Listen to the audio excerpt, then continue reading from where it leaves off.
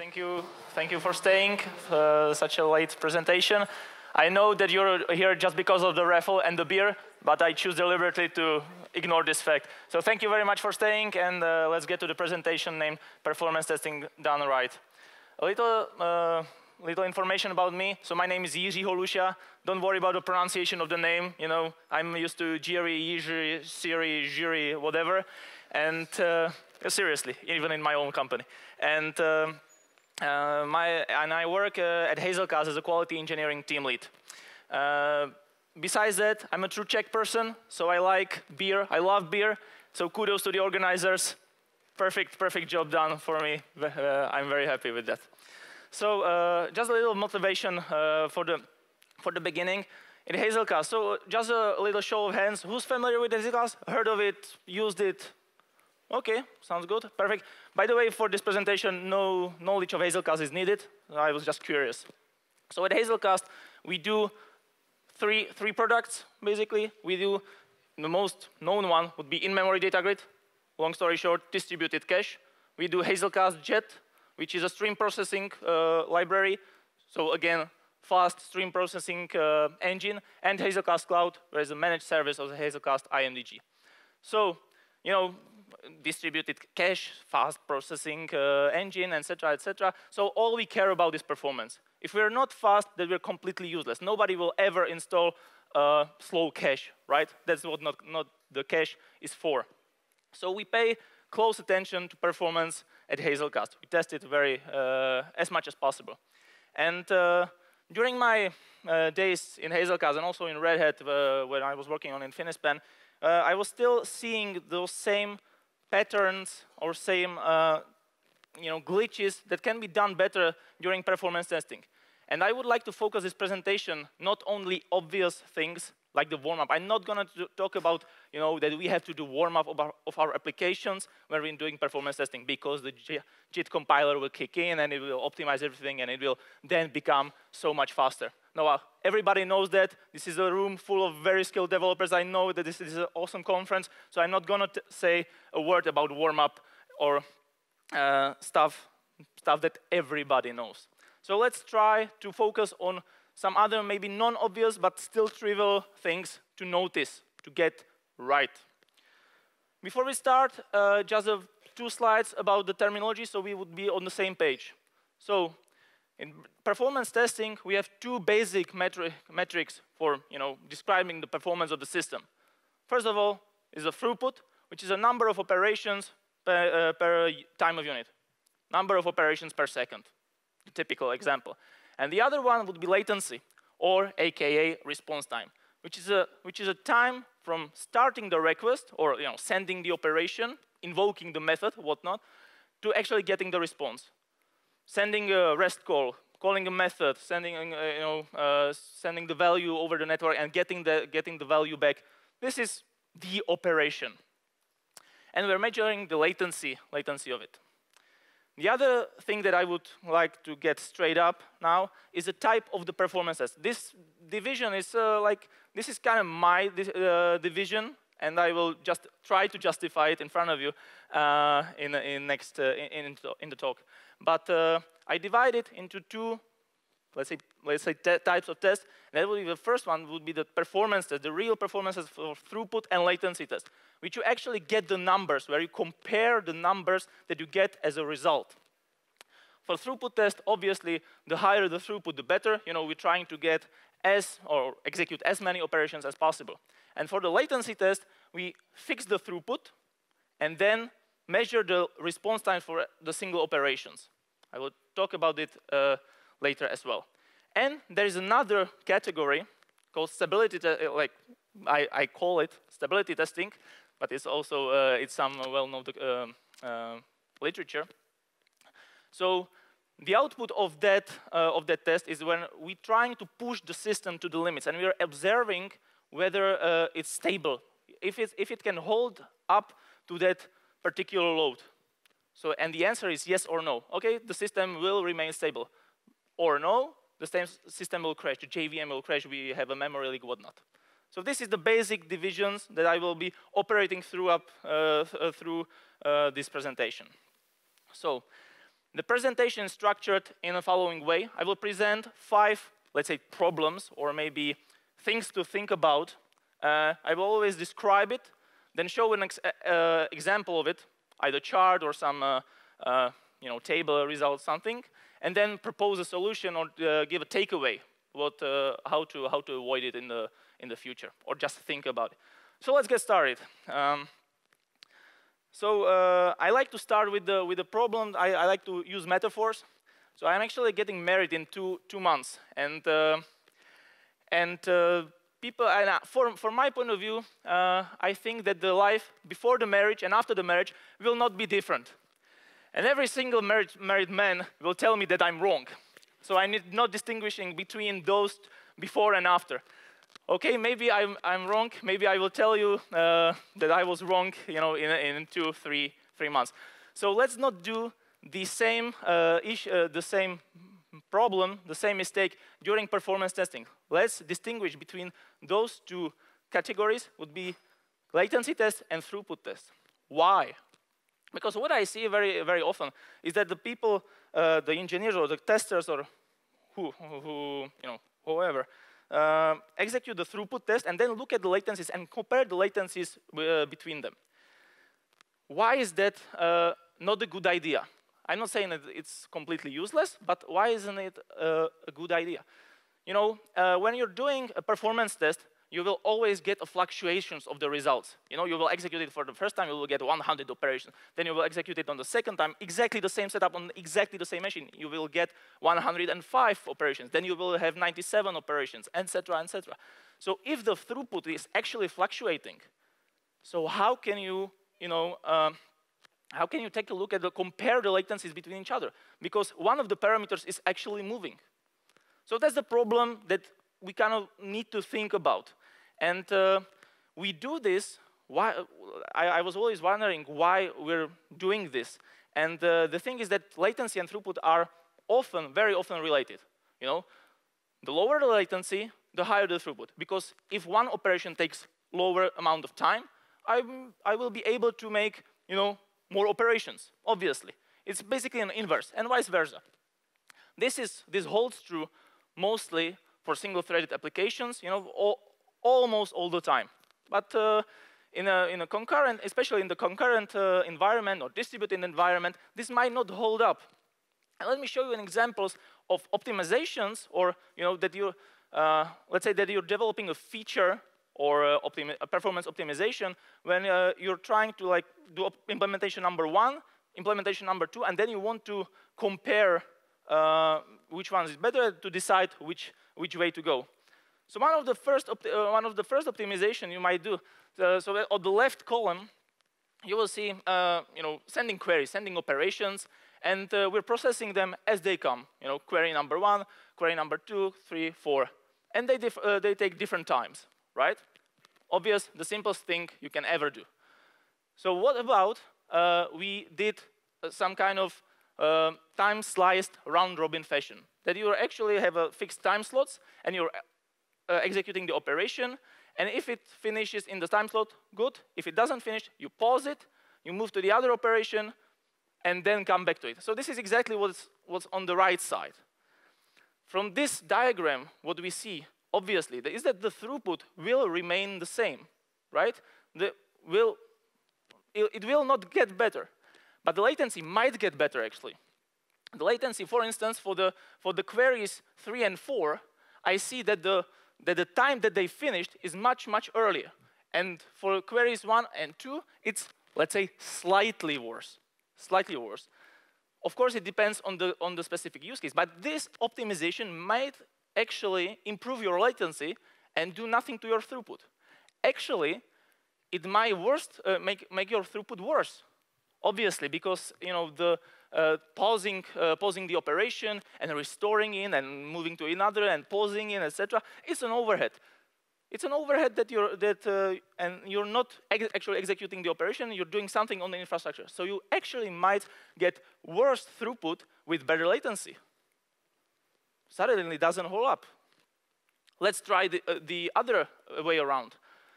A typical example when you want to get better throughput and do not do anything to latency, is a web server. You have one response thread, okay? And if I had 10 threads, and I haven't done anything to the thread, like I haven't optimized anything in that thread, so that means the thread will always, it will be serving the request still with the same latency. But now I can do 10 requests in parallel, so obviously increasing the throughput. And again, because I'm putting more load on the system, the latency will probably get worse because the system might get, you know, under bigger pressure. So that's the other way around. You get the better throughput and worse latency. So this is what I wanted to show you, that the intuitive meaning that the latency and throughput always correlates, it's an inverse one of each other, does not hold all the time. So what's the takeaway? I call it the solution, but it's not a solution. It's the takeaway. It's what you should be thinking about. Is that when you're actually trying to, you know, you're doing an optimization, and you should think of, okay, this optimization will do, I expect that latency will go down, up, whatever. The throughput will, you know, change in that way, and you should test it separately. You always want to isolate as much as possible the things that you're testing, because, you know, the more parameters are changing, the more fluctuations you get. And it can always, if you get better fluctuations, it may lead you to the wrong direction. You have 2 implementations, and then you choose the other one just because you didn't fix the throughput. You know, computers have bad days. Sometimes, you know, sometimes perform 50 operations, sometimes 100. You know, sometimes your very happy colleague will run background to the process there, and you don't notice. So it happens. So that's the first takeaway. Distinguish. Think about what you're testing, what you're developing, or what you want to test. So, problem number 2: inadequate load on the system. So, have you ever, you know, I might use my fiance in this presentation a bit too much, so please don't be offended. So, have you ever heard that, like, you asked, is something happening, something wrong? No, nothing. It's a trap, you know? It's a trap. We all know it. It can lead you into bad directions. So, what I mean in the performance point of view is that putting an adequate load during the testing is very important. You cannot just put, you know, like 10 stressor threads or 100 stressor threads just like, you know, I'll put 100 because I like the number. And why? This is the why. So if you're pushing the system over the limit, you know, the system will probably like do a lot of context switching. It will be overwhelmed, and you're actually not testing your optimization anymore. You're testing how the system behaves. You're testing its stability. So it may again lead you in the wrong direction. The same thing goes when you don't stress the system enough. And let me show you again examples. So this is an example. I hope it's kind of visible. I didn't want to, you know, nicer the charts, because these are actually these are some of the charts that are actually generated using Hazelcast. So what it shows, the red line, this one is we have clients. We have 8 clients on one machine. You don't have to know the details, but the thing is that, okay, I have 8 stressor entities on one machine. I put 16 on them. Okay, the throughput increases. It scales. Hazelcast scales. We're great. And then you put 24. It doesn't scale. It doesn't scale anymore. Like, so the first hypothesis is like, okay, the servers are not able to keep up anymore. There's a valid hypothesis. But if I actually try to use those 24 clients on 2 machines, you know, 12 and 12, the throughput is right there. Is the pink line above, right there. I'm a volleyball player. So yeah, so this hypothesis is not correct. It's not a server mistake. It's a client mistake. And what we found in this particular case was that on the client machine, there were so many threads on the one client machine that the threads were actually fighting over the resources. They were doing context switching, so not doing anything useful. Thus, not performing as they could. So this actually might mislead us again, because if we're doing some optimization on the client side, we don't see the effect of our optimization. We see how the client behaves under extreme load, extreme stress, hiding the effects. The numbers that we saw here, spoiled. The numbers that we saw here were actually hiding the optimizations behind it. Let's try it the other way around. I told you that the not enough load might be misleading as well. So this is another chart. Very similar scenario. We have one client. Our Hazelcast clients are highly optimized for multi-threaded environments. So we have 4 clients on that one machine, each driven by just one thread, one Java thread. And the blue line is that we have just one client operated by 4 threads. So in total, we have still 4 threads to be stressing the cluster, stressing the members, stressing the servers, whatnot. So 4 and 4, it should be the same. You see the drastic, it's more than 200%. It's a drastic difference. Why, you might ask? I can give you our explanation for that. Because Hazelcast client is very optimized for a multi-threaded environment. We have thread pools there. So for I/O I/O receive thread and I/O response thread and operation thread and computation thread. So we had those thread pools, and every time the message comes at one thread pool, that it handles to the other, and then it handles to the other, and it creates a lot of threads. And what was actually happening in this particular case, that the one client created all those thread pools, but the threads were not busy enough. So what the thread does, for instance, the I/O thread, it received something, nothing to do, let's go to sleep. Wake up, okay, here's nothing, go to sleep. Wake up, go to sleep, wake up. So not doing any useful work.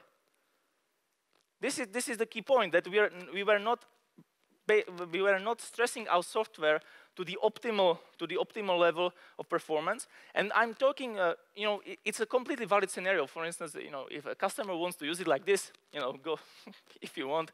It's a bad idea, but if you want. But when you're trying to decide, as a developer, if you want to try to decide whether your implementation or your optimization is better or worse than the other one, you actually want to have the good numbers. You have to test the optimization, not the things around it.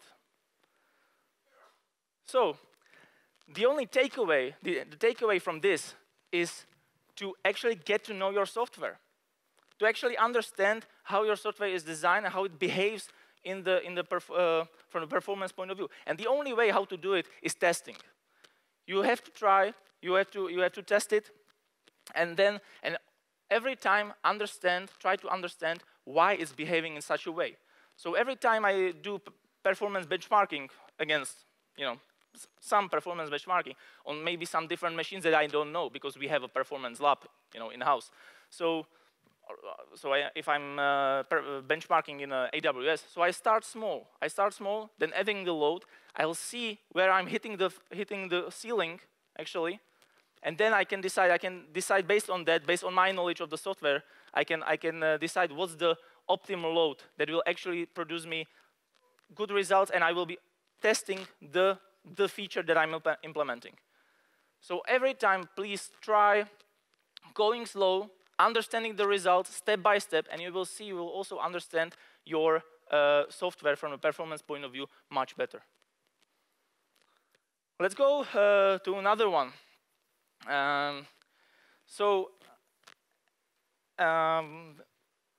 When we had our first anniversary, I didn't forget, by the way. I didn't forget, but we went on a ball. And I got so drunk that I wasn't able to dance through the night. And she was expecting that. And since then, I was always a perfect gentleman on all the anniversaries, all the birthdays, and whatnot. But she forgets this all good, and she takes the bad. Yeah, my fault, I know. So, so the thing is that she's actually throwing away information. And that's that's the next problem that I want to describe. Now, so we started with, we know whether we're testing throughput or latency. We now know that we have to think about the load that we're pushing into it, pushing on the system. And now, let's focus on the latency tests. So, I see that the typical things that you can do is that the measure latency of each operation. And very often, I see this thing that we collect all shitloads of operation, and then we show to the product manager, to ourselves or somebody, only an average. In a very bad case, only an average. Then somebody shows, minimum, maximum, and an average. It's still pretty bad. Still not enough information. Even better, they will show you the percentiles. Okay, the 50 percentile, 75 percentile, 90, 99, 99, 99, etc. Okay, better, still better. Even better, we can do to show the whole latency distribution, the whole histogram, to get the full picture. And I'm saying this is still not enough. And by the way, like 90% of people that I saw doing performance testing were not even showing the full latency distributions. So can we do even better? Can we actually show more information? Let me show you some computation, or show you the properties of that of those averages, min, max. This is actually an arbitrary data set because I didn't want to make it too big. But I've seen performance test results that were actually like this, then mixing. So you can see that from the data set A, the average is 16, and at B it's 12. So A is worse, let's say. And then with the minimum, A is better. And then with the maximum, B is better. And then P12, P20, P50, P80, A is better. But P90, B is better. How can you decide which one is better? How? I don't know, because you cannot. That's the thing. You have to specify your requirements, and even better, you should see the whole latency distribution. So let me show you. This is you don't have to really understand all the details, but these are the percentiles. In Hazelcast, we only care about the highest percentiles, but we can also generate the lower ones. But in here, this was actually the optimization that I show you in the step 1 where they did a time sliced round robin optimization. So it actually drastically improved the latency against that the state before. So I see the distribution of the latency. I see the 99 percentile is somewhere there, whereas for the red line, the 99 percentile is way above. So I see immediately that the blue line is much better from the latency point of view. This gives me the full picture. I'm not losing any information. I'm not forgetting about any goodness that he brought me the flower. Okay? And I'm saying, can we do even more? Because this is what histogram is containing all the information. So what am I saying to get even more? And the thing is that when you look at the chart, this is a summary. This is a histogram at the end of the whole test. Does it show you that? Can it show you that there's actually something wrong going on from, let's say, latency point of view, from performance point of view? No, you cannot see it because you see, okay, the 90 percentile, it looks okay-ish, let's say. But if I, from the same run, if I chart the latencies, this is the 50 percentile evolving over the time. So 50 percentile at 10 seconds, 50 percentile at 20 seconds, 30 seconds, etc. So I see the percentiles actually growing, developing all the time. And in here, I immediately see that the latency is growing over time, over the period of the 2-minute test. So this signalizes a problem, right? And we're all Java developers here. So what might be the obvious root cause of kind of system slowing down continuously? Garbage collection, right? Garbage collection. This is when I look at the chart, my first candidate is garbage collection. So let's look at just to prove myself. Let's look at another chart which proves this was the GC statistics of the Young space during that run. It was actually memory leak. But I wouldn't have got that from this chart. This looks legit to me. This looks perfectly legit. So the takeaway, another takeaway from this problem, from this issue, is to not throw any information. If you have the information, don't throw it away. Use it. Generate all the charts that you possibly can. Throughput, latency, system statistics, collect it. Memory management, network statistics, CPU, GC info, whatever. Collect everything. Collect everything, and then look at everything. Like just, you will get the pattern. You will get the pattern. You will know where to look at after some practicing. But if you're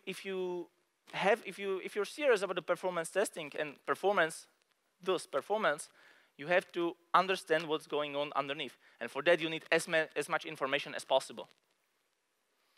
A great tool for this is HDR histogram. It's a library written in Java by Gil Tene. He's a CTO, C-something-O of Azul Systems. Great guy, one of my heroes. I would love to meet him if he's here. No, he's not. And he wrote this HDR histogram library, which helps you compute all the percentiles from your data set and some other nice things. So this is definitely a great tool to have or to use when you're serious about latency measuring. I will also mention his presentation at the end of the talk, which is very great about latency testing. Okay, problem number 4, an unexpected operations ratio. For this one, I have no good metaphor for my fiance, so sorry. And the things like that.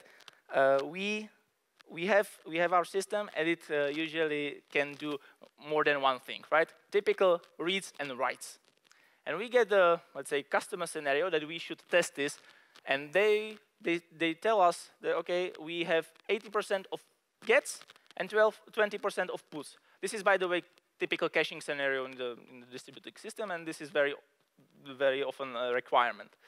So we want to test this scenario, set up the test, and we'll see how the testing the optimization, let's say, or customer fix based on on their particular use case. And what we might do, what might happen, is that we accidentally end up with a different ratio that we wanted to. How? You might, not because I'm an idiot, but maybe and I am. So the test setup, the first thing that might come to your mind would be to set up 100 clients, 80 clients just doing reads, read, and 20 clients doing puts. Obviously, 80-20 ratio, right? However, the operations usually, or not usually, they don't last the same time. They don't have the same latency. So for illustration, you have the read to take just 1 millisecond and write 2 milliseconds. So it's 2 times slower. So let's do some math. Let's do some basic elementary school math. So the read client does 1,000 operations per second. The write client does 500 operations per second. So let's run the test for 5 minutes, shall we? So 1,000 times 60 seconds times 80 clients, we have 24 million operations, reads. And then we get 3 million writes. If you divide it, the end ratio is 80. It's off by 10%. And obviously, the longer the test will run, the bigger the difference will be. So this is maybe something that you might not expect. Like it's trivial when you see it. It's completely trivial, and we can all go for a beer. But I wish that somebody would have told me some of those things 3 years ago. By the way, the takeaway, it might be a complete valid scenario.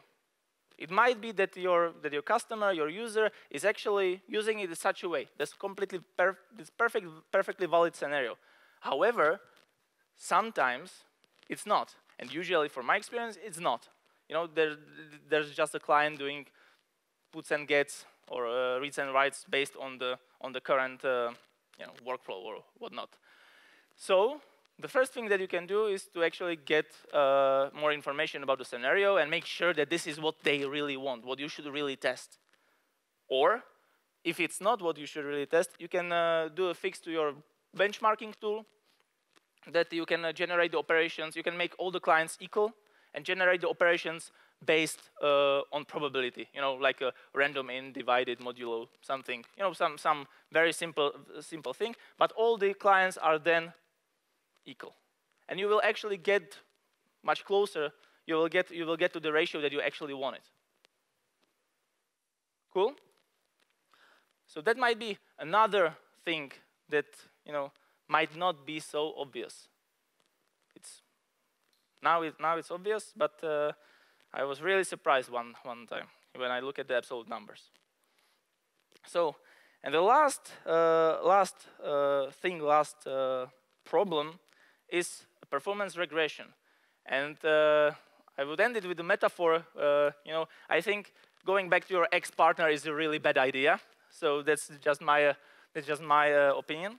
And with performance is even worse, because this is the worst thing that you can happen. You're developing a new shiny 2.0 version.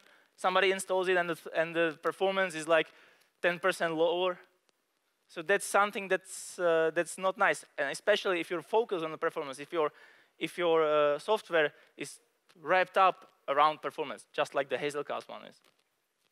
Customers are unhappy. They are pretty angry, actually. And it's not a nice mindset to go back instead of going forward. So how to avoid it? Obviously, you have to test it. You have to continuously test your software, you know. And I will show you just how we do it. But the solution or the takeaway is you have to pay attention to it. You have to, and the right way, or I think the only way that works, is to automate all the stuff, because nobody will ever, like, you know, I can tell you to run the performance test every day and then look at the results. Nobody will ever keep up every day, or run it in the different scenarios. You know, you have endless numbers of scenarios. So the key point here is the automation. And once you actually do the test, you store the results. You don't just have it on your local machine, you know, stored in an Excel file or a CSV file or something like that. You actually should store it somewhere so you can come back to that in the future. If you don't have the history, you cannot claim the regression, obviously. So and check the results on a regular basis, or even better, automatically. I can show you just a short preview, short demo of the application that we use for storing and analyzing performance test results. Let me just look. Yeah, I'm still at the PN. Perfect. So this is an application that we call PerfRepo, Performance Results Repository. And here you have, these were just like configuration issues, so don't pay attention to it. But here we have a history over time of for instance, of the scenario with throughput one with the 100 kilobyte values. And we store it, these results are somewhere from December, when I did it in the JDG, in Infinispan, in Red Hat, and then I brought this to Hazelcast as well. So we can immediately see whether the regression is happening or not. On the right side, you see the drop. I can immediately see that something went wrong, so I go there and investigate. In this case, this was a friendly colleague executing something on the machine while this is running automatically. And this is all running automatically every day. You know, we have the continuous integration tools and your benchmarking, and just if you automate everything, it works. And then you pay attention a bit to it, but you have something to actually back up your claims that you're not hitting the regressions. We also store the results. Oh, okay. I need to just relog. Okay, and we store the results. We tag it so we can actually find any result in the past. So just a quick demonstration. If I want to see the results for 3.11 version, I will just search by text and say that these are arbitrary text that you can, customize it to your wishes. I recommend using something like that or thinking about preparing yourself to prevent performance regression, because that's not something that you want to have. All right, let's move. These are some of the useful resources that I think that are very useful. The first one, Gil Tene's presentation, How Not to Measure Latency. Absolutely brilliant, brilliant presentation about measuring latency, about the caveats of it, about a big problem that I didn't mention here because it's a separate presentation actually done by Gil Tene. Coordinated omission problem. So I recommend you, if you're interested in it, watch that presentation. It's a 1 hour long presentation or 2 hour long in Hebrew. So, suits your needs. Also, Optimizing Java, pretty nice book with also some kind of low-level stuff about the JVM, but not that much. And the really low-level thing, System Performance by Brandon Gregg. That's for me, it was the hardest one to read. Since I have still some time, because when I'm a bit nervous, I speak faster. So I actually prepared a bonus slide. I was thinking about that. So a short quiz, just a very short quiz. This is the test setup. We have 2 servers, 2 clients, all in separate machines, whatnot. And the client is sending values, like a put request via REST or via our protocol, with different value sizes. Like these are 3 scenarios: 1 kilobyte, 10 kilobyte, and 100 kilobyte values. We measure it, okay, perfect, and we get the throughput results. So for 1 kilobyte we had approximately 100,000 operation. For 10 kilobyte we had 11,000 operation, and for 100 kilobyte values we get like 1,000 and something. So when I look at the results, where you look at the results, this is question for you. So do you see anything strange? Are those results correct? Any ideas what might be wrong with this? Sorry? Performance is dropping on 1 kilobyte. That might be actually like it's still kind of because you have 10 times larger value and you have 10 times lower throughput. It kind of makes sense, approximately. I think that the system, like we're not testing the system, we're more like testing the network. Exactly. So the answer was, we're actually not testing the system, but we're testing the network. Because what do these numbers look like? They are too perfect. Yeah. It scales too perfect, And this is the biggest takeaway I can give you, that if something looks too perfect in the performance testing, it's usually wrong. It's like you always have to think whether the numbers add up. So it scales, I get 10 times bigger value and I get 10 times lower throughput, and 10 times bigger value and almost exactly 10 times lower throughput. In this particular case, by the way, this issue was found during the setup of the performance regression testing environment. So it was too perfect, and we found out that the machines that we were executing it on had only 1 gigabit network card. And if you actually multiply the numbers, it's 1 gigabit. The basic. I should have a small b there. Sorry, but the basic math will prove you that you're actually hitting the ceiling. Then you can confirm it with other tools like nload. You see the full saturation of the network. But in the first, when you look at the numbers for the first time, you'll go like, okay, this is pretty sweet. Yeah, we're really good. Hazelcast is scaling linearly. No, it was a mistake. And of course, when you think about it, it doesn't make sense because when you, for instance, when you're sending 1 kilobyte values, You open a socket, send a kilobyte value, close the socket. Open a socket, send, close the socket. And you do it 100 times more than in a 100 kilobyte value scenario, right? The opening and closing happens only twice, whereas there it happens like 200 times.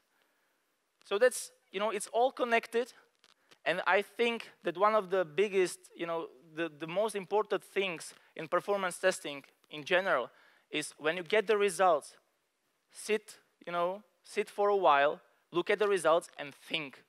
Really think if they make sense, if the numbers add up, if it's behaving as you would foresee, as you would expect. Because it's very often that the numbers just don't add up, and you must not accept the numbers just because the test was successful. Green tick and Jenkins or something. So that's my message to you. I think this was exactly how I wanted to plan it. So that's all from my side, and I'm ready for questions if you have any. Okay, sure.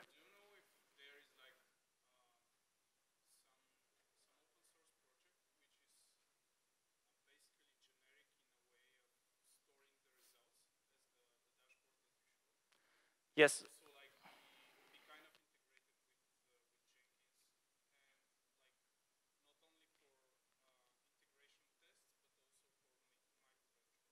Right. Okay, so the question was whether, I guess you haven't heard it, so the question was whether there is any open source project like the dashboard that I just showed for storing the and analyzing performance results, and also for storing micro benchmarking, also integrated with Jenkins somehow. The question is yes, and it's this tool. It's open sourced, by the way. It's named perfrepo.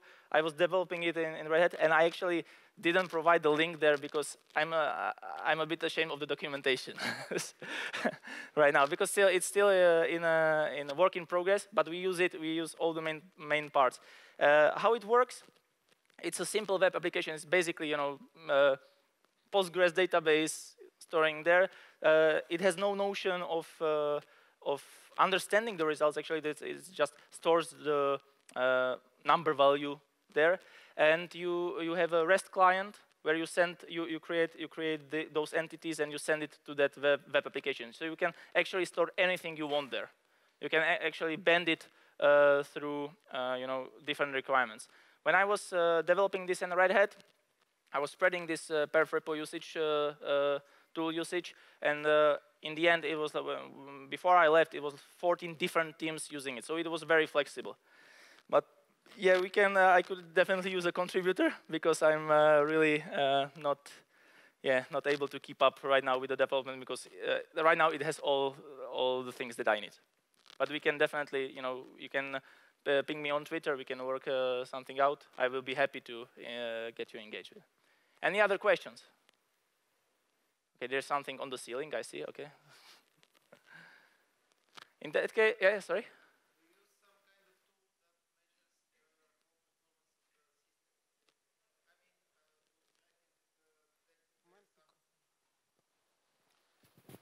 Do you use some kind of tools which measure the overall performance of a system? This way you can detect some saturation of CPU, memory, network, or something like that. I see. Okay. In case of Hazelcast, we're doing a library. We're developing, IMDG library. So we're not having an actual system. We're not doing any, end application. So we have our proprietary testing tool, suited for our needs. But we measure all the things like, but we're not running anything in production. I mean, this way. But there's this, for instance, Apache JMeter, and Gatling, and how is it called, the last one? I will remember afterwards. So there are a number of tools. I know that there are a number of tools, but I don't have any particular experience because I was always working with the lower level of the system. So we were measuring the more isolated part of the system. Sorry. Sorry? Edmond? So Edmond is a Unix tool that gives you an overview of the CPU, the disks, the network, and that can stream the measures over time so that you can record them and see the evolution over time. I see. Okay, cool. Yeah, but I don't have any personal experience with that, sorry. But you know, the methodology applies still the same. It's about, you know, using a different tool suited for your needs, but you know, these are the things that you should not forget or should be aware of. Sometimes there are perfectly valid scenarios. I already got two. Okay. Yeah, another question. Do you think it's a good point to measure the power consumption of the devices? If I think that it's good to measure the power consumption. The power, sorry? Power consumption. Oh, yeah, yeah, of course. You mean power consumption? Okay. I guess it depends on your use case. You know, we seriously we don't care about power consumption because we are not running the software, so we're not paying for the electricity. Yeah,